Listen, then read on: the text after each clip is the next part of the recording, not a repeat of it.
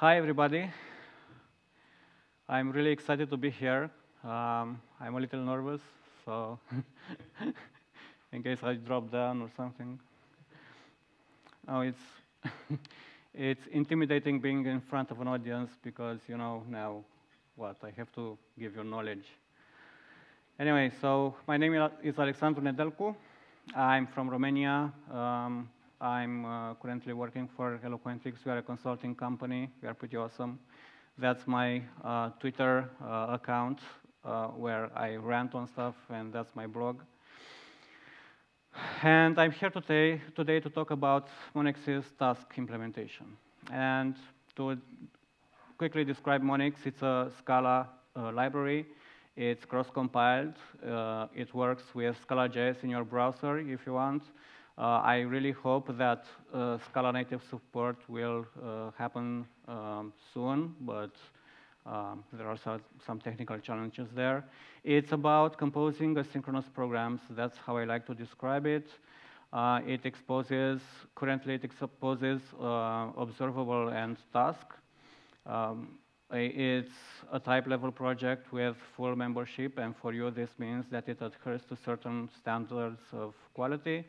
Currently at 2.3, and I hope version 3 will happen soon. And if you're looking for more information, monix.io is the address of the website. It also has some documentation. It's not perfect, but it's there. Anyway, Monix Task is often described as an alternative to Future. And who here loves Future? I sort of wonder. Yay! I love it as well. Seriously, but as with all concurrency-related abstractions, there's no silver bullet, and there are certain contexts where Future makes sense, and there are certain contexts where Future doesn't make sense. And to quickly describe it, Future does not make sense for controlling side effects, which is what we often want to do in functional programming. Controlling side effects as in to suspend them and push them to the edges of the program. Future is also sometimes problematic for when you want good throughput. This is because Future's implementation prefers to provide fairness and to push that concern to the execution context. And because of its nature, it doesn't do, in my opinion, good error handling.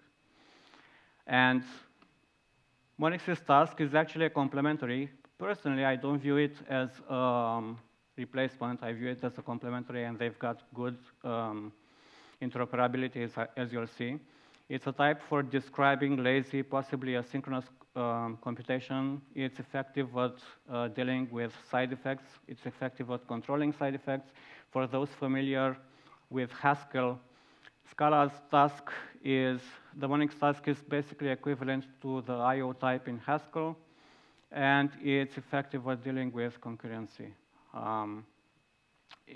Monix stands on the shoulders of giants, and it was inspired by the Scalaz Task implementation and by Haskell's IO, and it also has alternatives in the type-level ecosystem, such as FS2 Task and the new Cats Effect IO project. I'm also involved in that. Monix's task comes with certain advantages, as you'll see. But first, let's talk a little about evaluation. Evaluation in Scala. In Scala, Scala is an eager language, so expressions are evaluated as soon as the interpreter sees them. So all expressions are eager, and to turn them into something lazy, to delay their evaluation, you turn them into a function with 0 arguments, also called a thunk. So this is actually a really effective way to turn something eager into something lazy. You turn it into a 0 arguments function. And this also works for asynchronous processing. So if we want to describe asynchrony with a type, you describe it with something that takes a callback that will be invoked when that external process is going to finish processing. So asynchrony is about external processing happening on another thread, on another node on the network, and so on. And you're going to be called with a callback with the result when it's going to finish processing. You don't have a guarantee about when it's going to finish, and so on. So, and to turn future is an eagerly evaluated value. Let's say when you receive a future, there's a pretty big probability that the process that's going to complete it has already started. That's what eager in this context means. It doesn't necessarily mean that the future is already complete. It means that that process has already started. So to turn that into something lazy, you turn it into a function. And if you want to describe those with types, task is basically a function that returns future. It's how you can describe it, how you can better think about it. It's about delaying the future. I actually wanted to call this talk delaying the future. It would have been better, I think. But so yes, you can view task as a lazy future. And usage is pretty similar, especially for the basic use cases. This is a sample where we capture an expression, a simple expression meant for didactical purposes.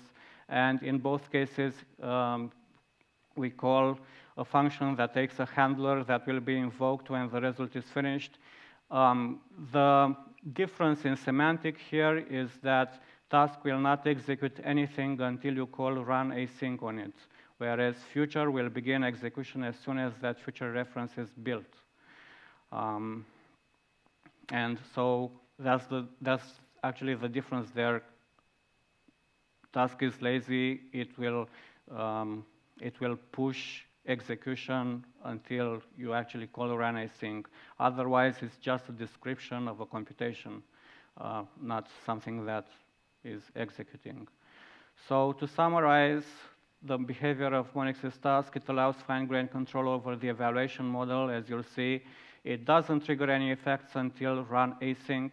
It doesn't necessarily execute on another thread from where you're calling it. It allows for canceling of running computation.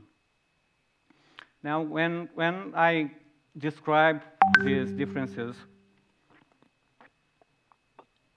to people familiar with task or with promise from JavaScript, it's sort of an adjustment period, especially because lazy future abstractions aren't that popular in other stacks. I mean, we are Scala developers. We borrow concepts from the cool languages. So, and about controlling the evaluation, these are a couple of samples. Task now initiates an already completed value, so it's equivalent to future successful. Eval once is the equivalent of lazy val in Scala, something that will be evaluated on the first run async, and that gives you idempotency guarantees. You have a guarantee that will be evaluated exactly once. Eval behaves like a function, so that logic will get called each time you do run async defers the task, also behaving like a function. And fork is an explicit fork, meaning that a runnable will be sent in the thread pool. If you're running on the JVM or on top of JavaScript, it will trigger a set timeout or something that will do that execution asynchronously. I mean, not on the current core stack. So memorization, this is something that Task does really well. As I said, eval once behaves like a lazy val, and you can actually use it as such. In this case, eval once of increment and get will only increment that value only once, and then it will cache the result and serve that for subsequent invocations. And eval will trigger that evaluation every time. Plus, you can do memorize the operation later. By the way, memorize, actually I learned about it when I was doing dynamic programming in high school, and it's about caching. So caching the results for subsequent calls of that function. But when we are talking about futures, the future itself is a memorized value. So once you have a completed future, you can reuse that value multiple times. And you can be sure that execution will happen only once when you receive that future. And it takes care of multi-threading concerns. So the difference between run async, which the Monix Task implementation there, it returns a future, and doing a memorization like that, is laziness versus eagerness. So memorize will happen when the task is actually being executed.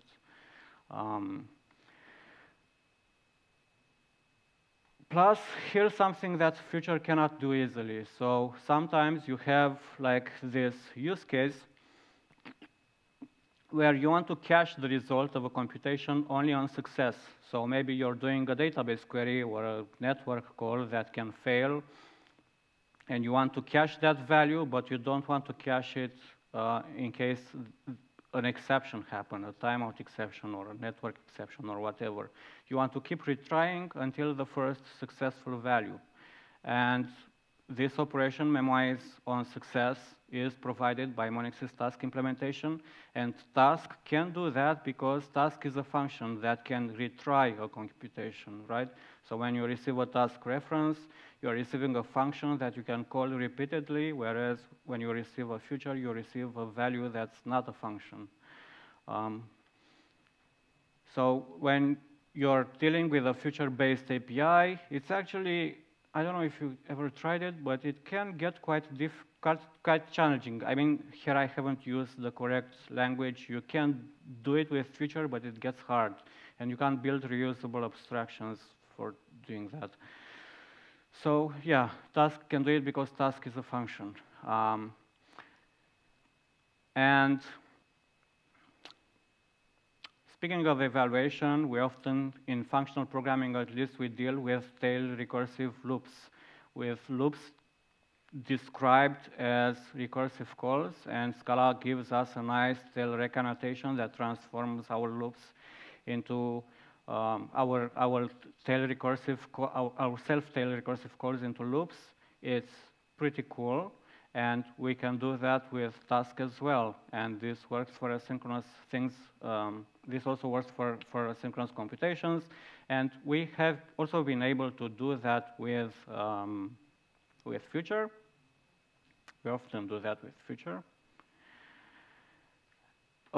Just a note that tasks implementation has a stack safe and memory safe flat map implementation, so you can do such loops at will, and that sample used defer instead of flat map. This sample uses flat map, so you can describe any kind of loop you want with flat map, and it has a really efficient implementation that is memory safe. And you can also do mutual tail recursion. So you can have, also in functional programming, you end up with functions that describe states in a state machine. And I mean, the functions themselves are state, and the function calls are transitions. This happens especially in compiler implementations. And if you do manual tail recursion, task can also handle it, right? This also works with Future because of Future's implementation. As a project policy, and this is a reference to the Scalaz Task that inspired me to make Monix Task, is that this task implementation does not expose booby traps. Booby traps, in the context of functional programming, means especially Stack Overflow errors. So task does not expose, this task implementation does not expose unsafe operations. For example, when you create an asynchronous task reference that signals a value. In order for this to be safe, you have to introduce asynchronous boundaries before executing your logic, and then a second one before calling the final callback, because such things can be changed to get together, and you can easily reach a Stack Overflow error. This loop described right here would trigger a Stack Overflow error in Scalaz Task implementation. And it's really not obvious why. You have to actually be knowledgeable about such things to realize it. But Monix protects you, right? The Monix Task implementation protects against this use case. There's actually an unsafe create method on it done for those that know what they are doing. So it does give you doorways, but it's usually pretty safe. That has been a guarantee of the project. Another operation that has been problematic is the map both implementation, which executes tasks in parallel. It's like the applicative map too, but it executes stuff in parallel. So, I mean, it can do that. And the map both implementation in Monix can be used in loops without Stack Overflow concerns. This is a loop that is equivalent to the future sequence in Scala that takes a list of tasks and returns a task of list. I just implemented it in terms of map both. And this particular operation is called gather. So you do task gather, and it will trigger a parallel execution of the list of tasks that you give it. Okay. Future has the execution context that is responsible for triggering asynchronous boundaries. It's backed by a thread pool or by set timeout, set interval in JavaScript. But it's not really about threads, it's about asynchronous execution.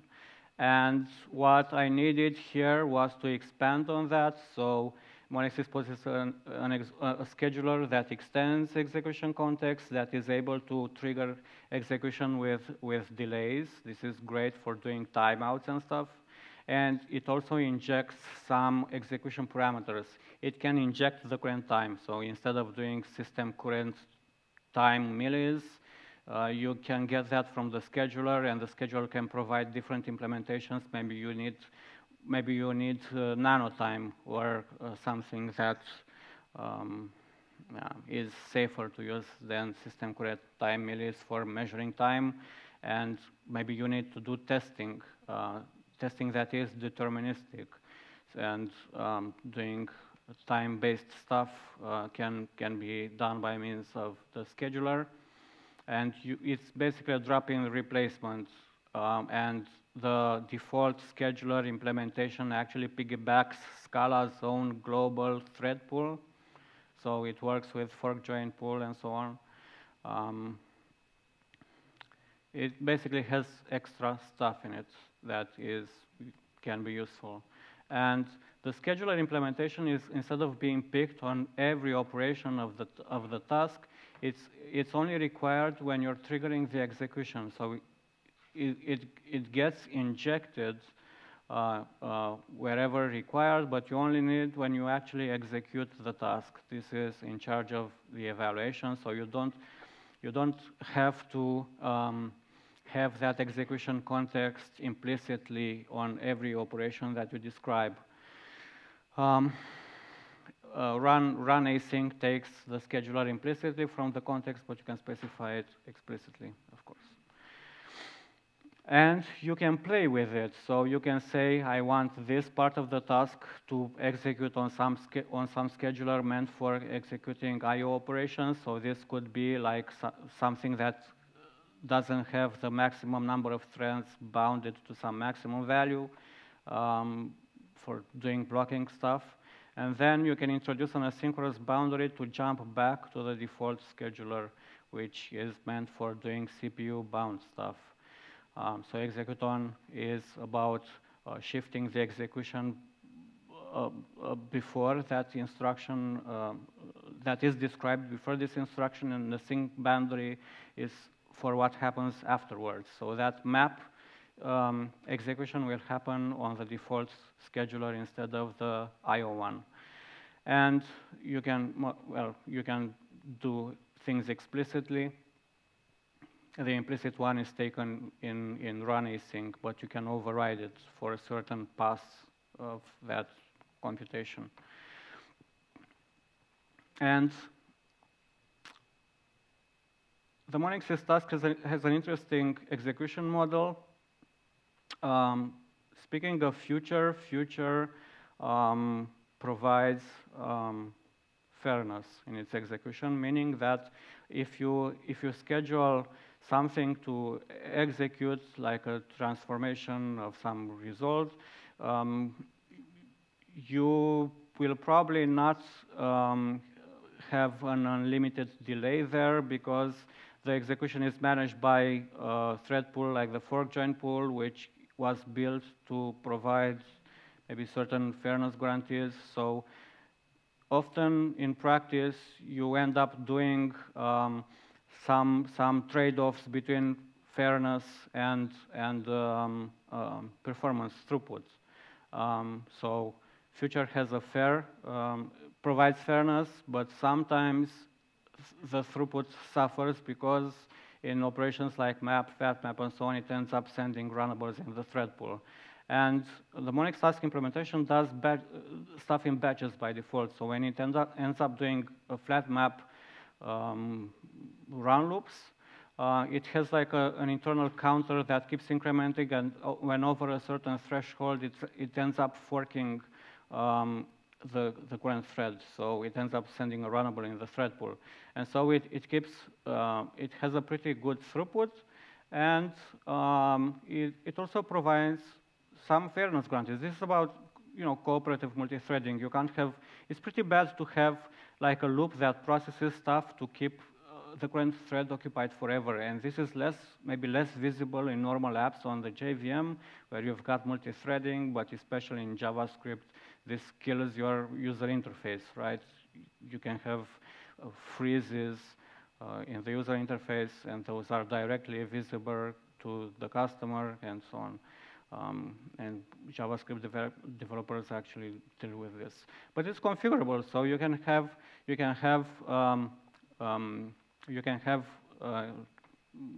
a configuration injected to specify that the task should fork the current thread on each iteration of that loop, or you can have a configuration that says keep this execution on the current thread for as long as possible, like the Scalaz task is behaving.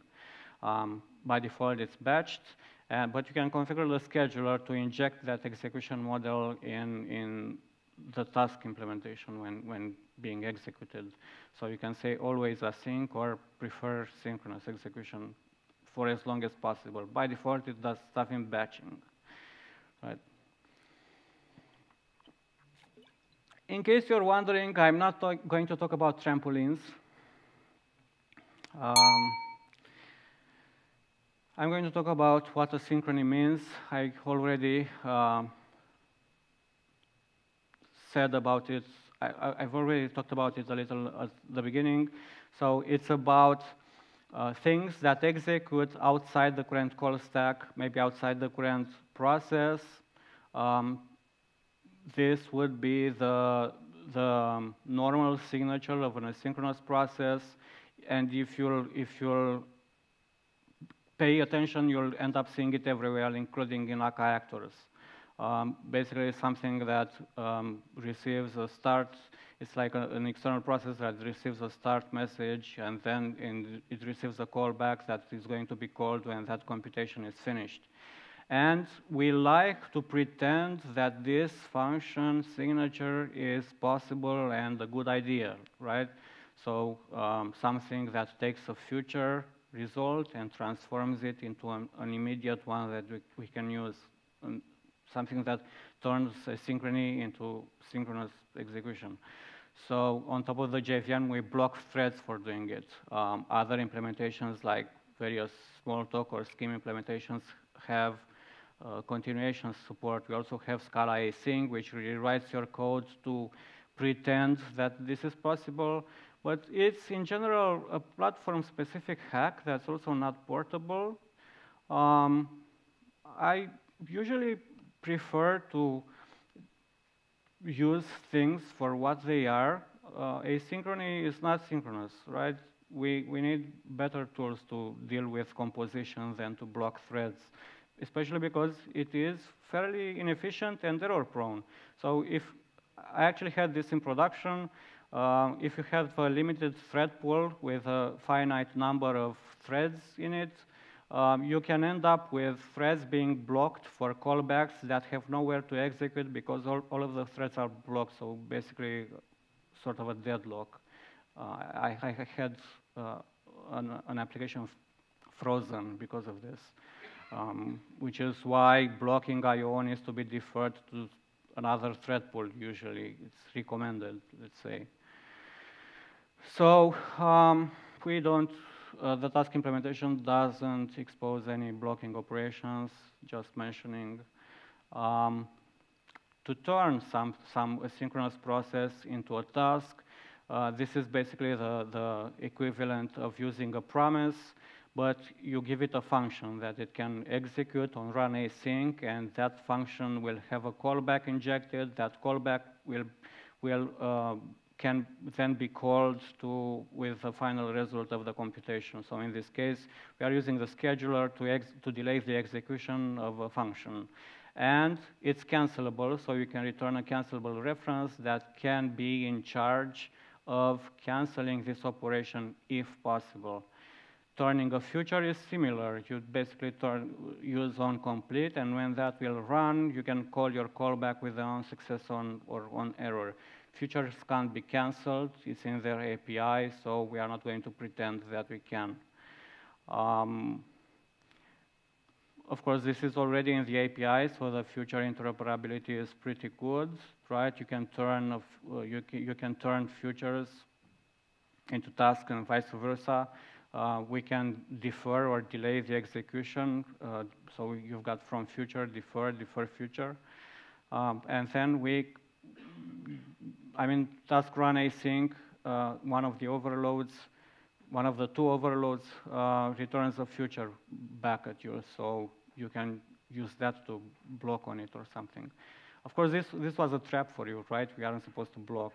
But if we end up blocking, it's good to rely on the standard Scala library because it has something called a block context that then informs the thread pool that you're doing a dangerous operation such that it might maybe add threads in that thread pool, which is what the global fork join pool is doing.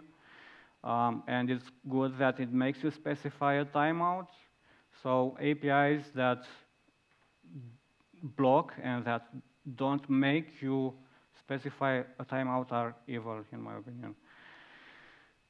So I already mentioned the future interoperability, which is pretty good. But speaking of taking that execution context all over the place, let's go through an exercise and transform this future-based API into something that uses tasks. So we've got an increment that increments some shared state.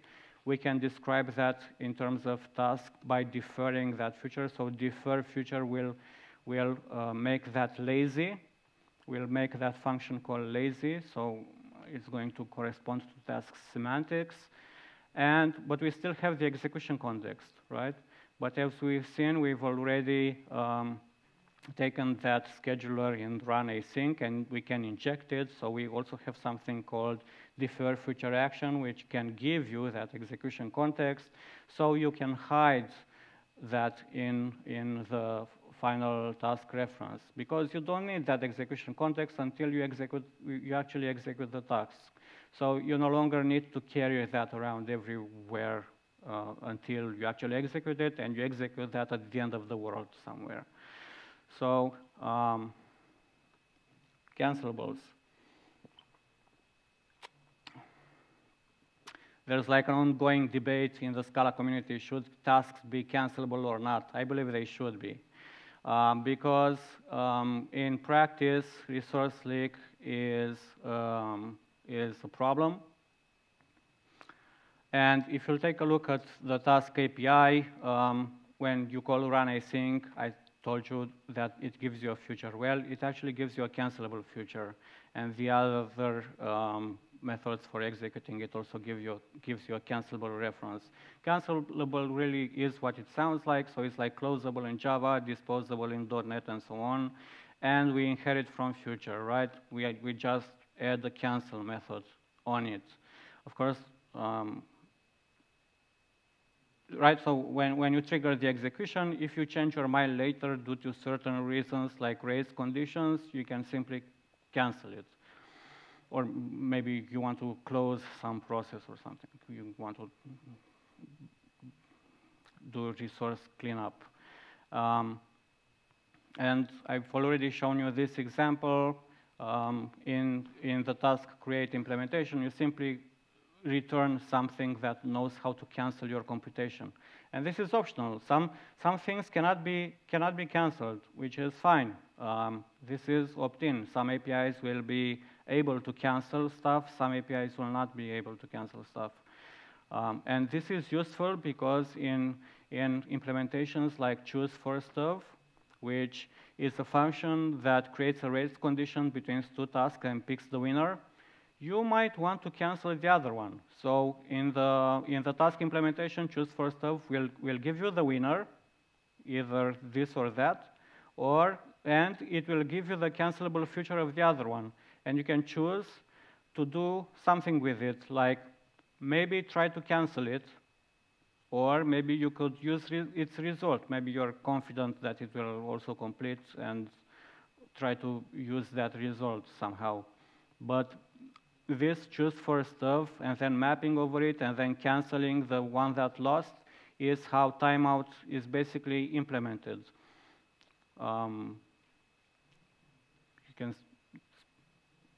Right, this is how timeout is basically implemented. So you can implement timeouts with this stuff, and if tasks can be canceled, then it's going to do resource cleanup as well.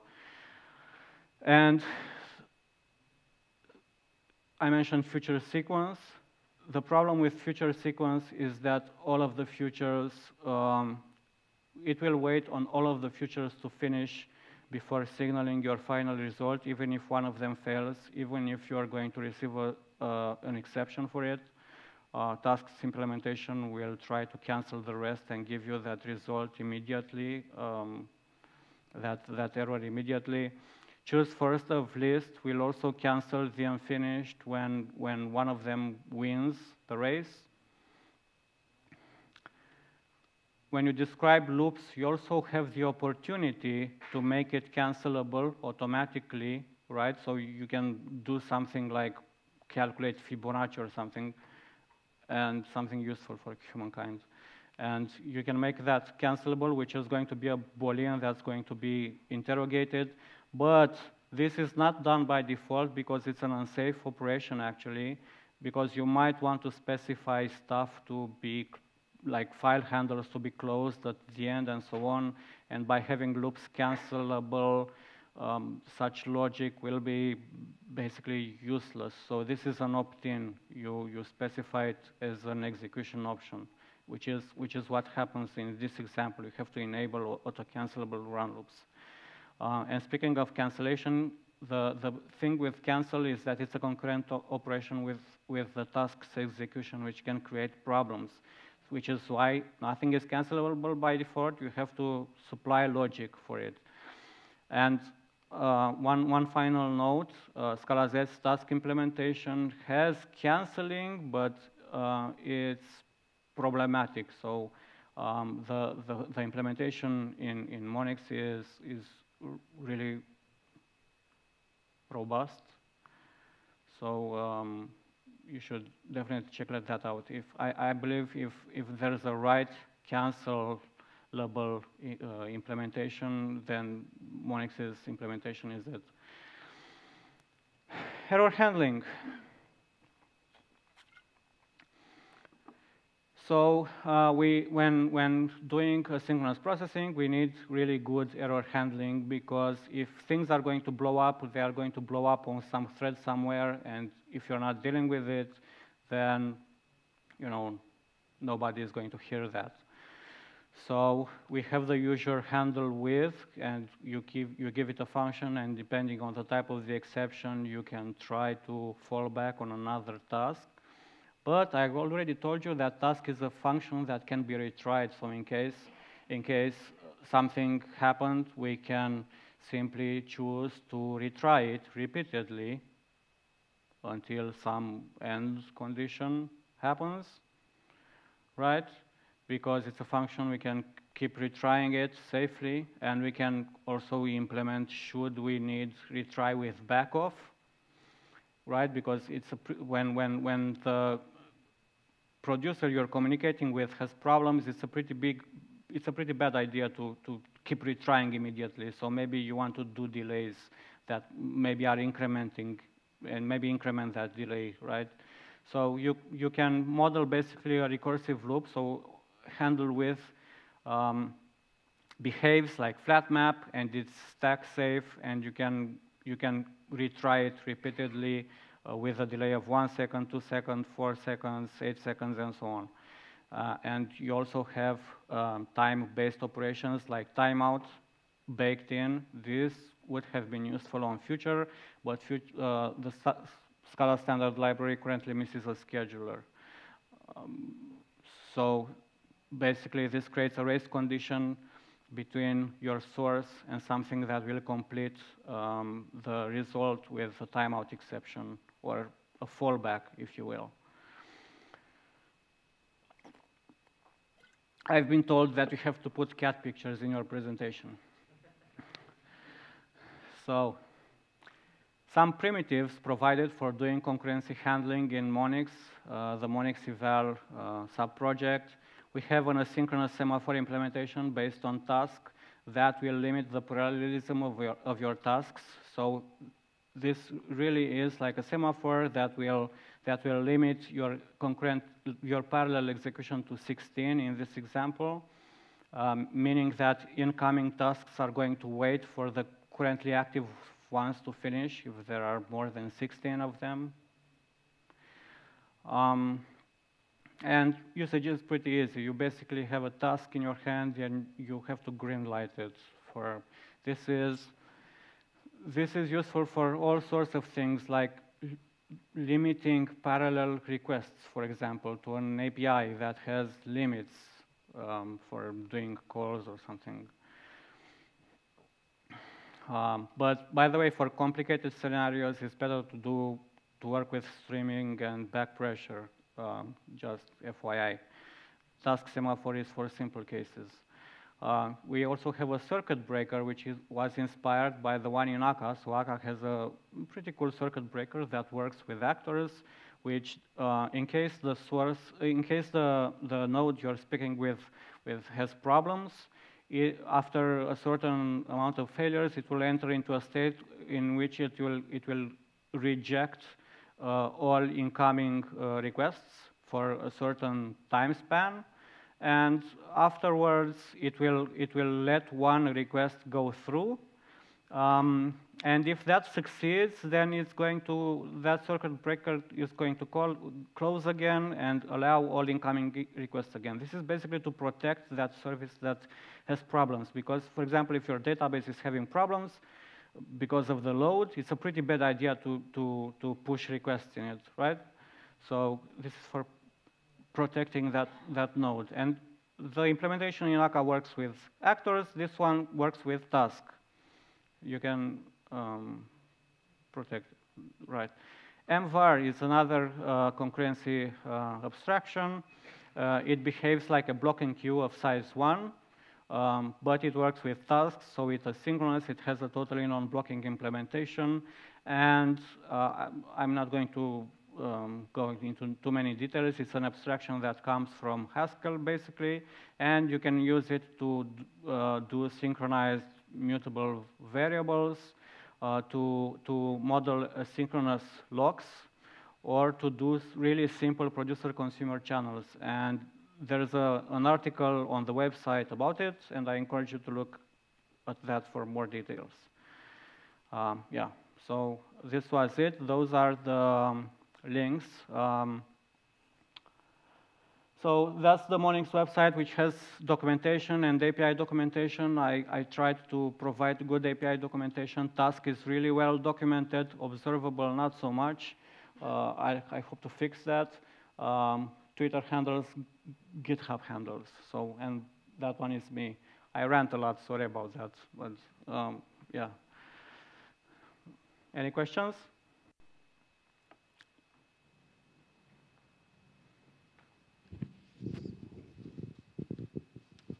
No?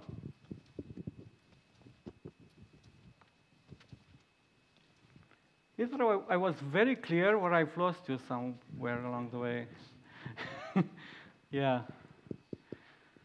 So yeah, I encourage you to check out that website, and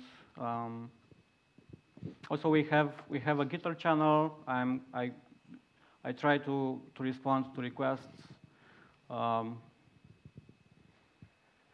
Yeah, so if you have feedback. Oh, and I also have stickers, so I haven't mentioned in the beginning, but the Monix logo is, this is like a hexagon to fit with the other type level projects. So you can basically like do something like this on your laptop, right? And I've got some stickers here if you want.